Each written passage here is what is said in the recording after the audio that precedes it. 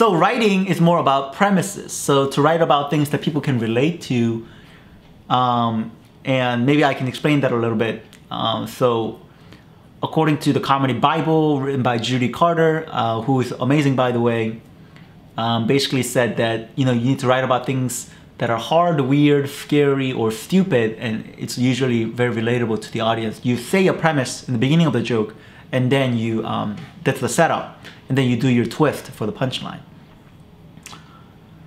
So premises, right? I can write about, like, my breakup. It's usually good to write about something that you're going through. Current event jokes are really already done by like The Daily Show and everybody else, so it's hard to be like unique and competitive when you're doing current events.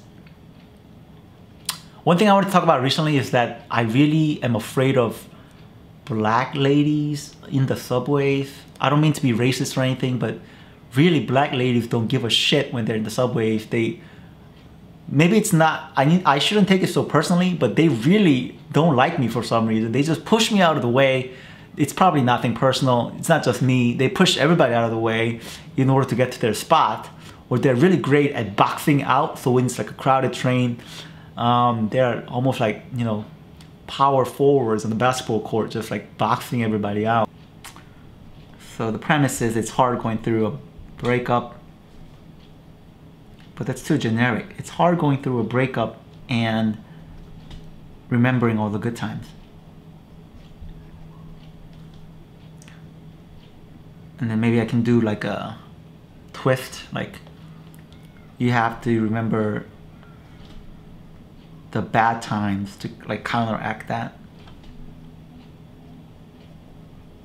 I don't know how to make it into a joke though. So really, I understand, like if you're watching this for the first time, and this is called premise writing, so I understand how this will come across as not funny at all, but this is really the beginning material. The beginning material is really all these kind of premises and observations that you use to comment about the human condition, and that's how, Jerry Seinfeld, he said, almost every comedian, even in New York City, they carry around notebooks like this.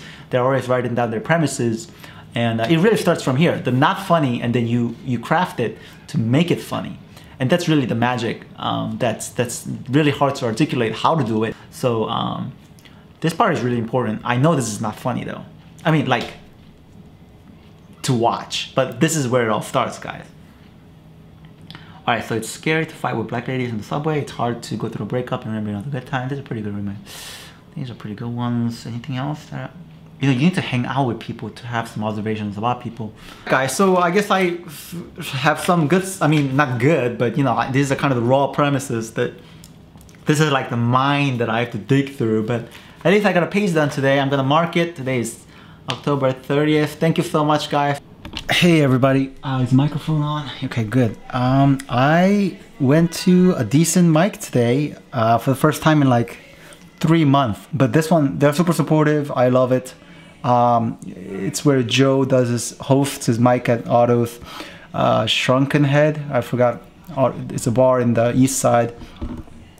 And I had fun. I was actually just gonna go watch because I missed stand-up so much, and I don't know what the big fuss was all about. Like, I love doing it on the stage, and it just came back to me. I had fun. I had a couple of jokes that were good. Most of them were bad, but I think I just need to get back into the groove. And overall, I had a lot of fun, and I think I'll definitely be going back at least every Wednesday to go see Joe. Joe's a really nice guy, and he hosts very well, and he's very consistent, a lot more consistent than I am. So I feel really good. I feel like I'm alive.